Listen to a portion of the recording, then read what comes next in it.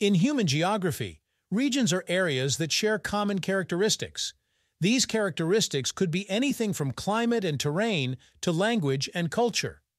Understanding the different types of regions helps geographers study how people interact with their surroundings and with each other. Common types of regions in human geography. Formal regions. These are regions defined by a common trait such as language, political boundaries, or climate. For example, countries like the United States or Canada are formal regions because they have clearly defined borders and governments. Functional regions. These regions are organized around a focal point or central hub and are defined by the connections and interactions between places. A good example is a city and its surrounding suburbs. The city serves as the central hub, providing services and resources to the surrounding areas. Vernacular regions, also known as perceptual regions, these are regions that exist in the minds of people based on their perceptions and experiences. Vernacular regions are not officially defined, but are rather perceived based on cultural or regional identities. For instance, the American Midwest or the Deep South are examples of vernacular regions that people recognize based on shared cultural traits and perceptions.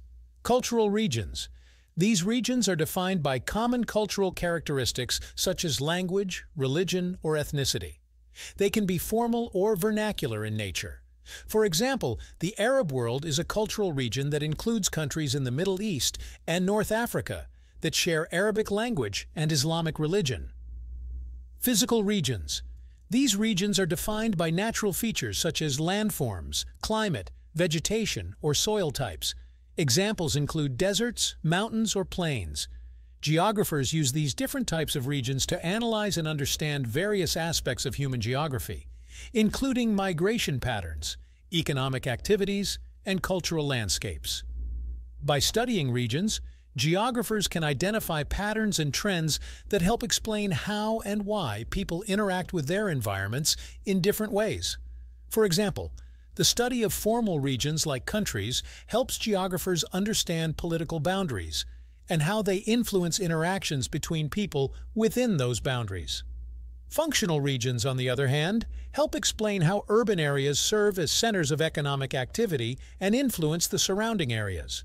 Vernacular regions provide insights into how people perceive and identify with certain areas based on shared cultural experiences, while cultural regions help explain the distribution of languages, religions, and ethnicities across the globe. Finally, physical regions help geographers understand how natural features shape human activities and settlement patterns.